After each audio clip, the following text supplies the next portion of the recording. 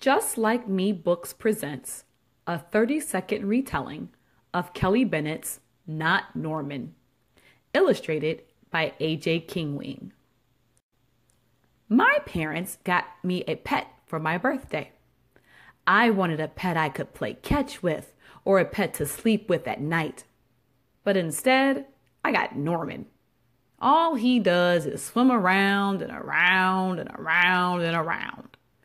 I wanted another pet, not Norman.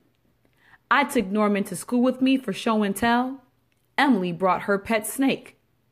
Just as I started to talk about Norman, Emily lost her snake.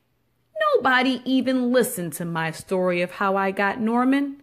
They were too busy screaming and chasing the snake. But not Norman.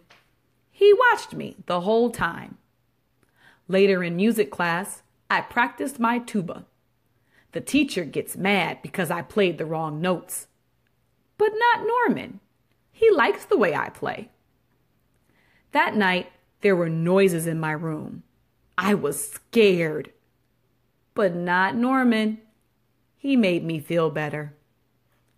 The next day, I went to the pet store to find a different pet. I looked at cats, dogs, lizards, and mice.